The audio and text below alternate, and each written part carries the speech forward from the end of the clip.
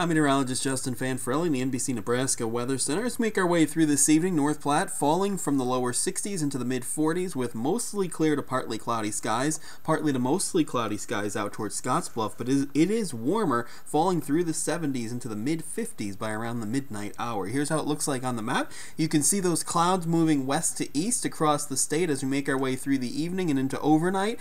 Most of us will have mostly cloudy skies by daybreak on Tuesday, but still mainly dry until the late morning in the Panhandle. Then we do have some rain showers developing in central Nebraska, cloudy but staying dry through the late afternoon. Then there's a band of rain moving from west to east across the state, and then it's out of here by Wednesday morning, but we have that strong northerly wind, so temperatures will be pretty cool. High temperatures across the region for the day on Tuesday should be into the lower 60s, only into the mid 40s for Wednesday.